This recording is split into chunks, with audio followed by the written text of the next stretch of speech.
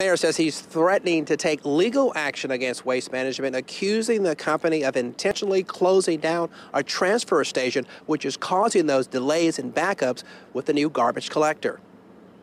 I thought it was going to be gone yesterday, but they didn't get it. I was patiently waiting for them, but they didn't come. So. Residents in Northeast Jackson unhappy their garbage hadn't been picked up Tuesday morning.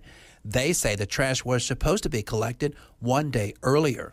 I noticed yesterday that by about 6 o'clock it hadn't been picked up, and so I came back out at 8 o'clock and no garbage pickup.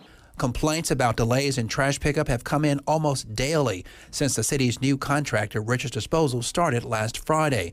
Mayor Lumumba blaming the previous contractor, Waste Management, for delays at a transfer station where trash is dumped. I have actually been on the phone with leadership from Waste Management who have prevented at times the Richards Disposal trucks entering into the transfer station in order to dump the trash.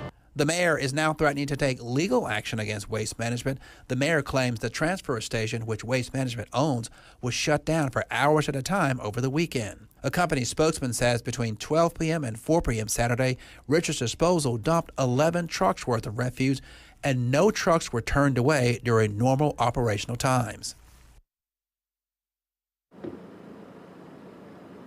Now, even with questions about the garbage pickup and the delays, there are also still questions about whether the contract Richards Disposal has with the city is even legal. The mayor has filed another lawsuit against the city council over that. Some city council members threatening to go to a local judge. They want a temporary restraining order to stop the company from picking up the trash.